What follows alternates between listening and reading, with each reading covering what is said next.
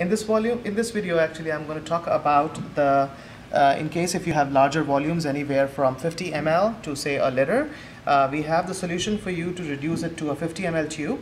And for that I'm just going to demonstrate our two magnetic wands.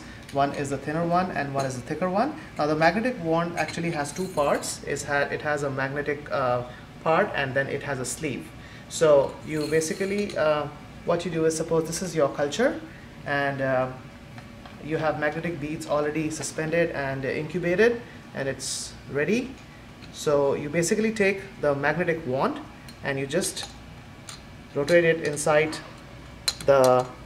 your culture to make sure that all the beads are captured, and you see that how fast this magnetic wand actually captures all your beads. And you just move it to the tube with a little bit of a buffer there, and you can just remove the magnetic part and then just suspend it here.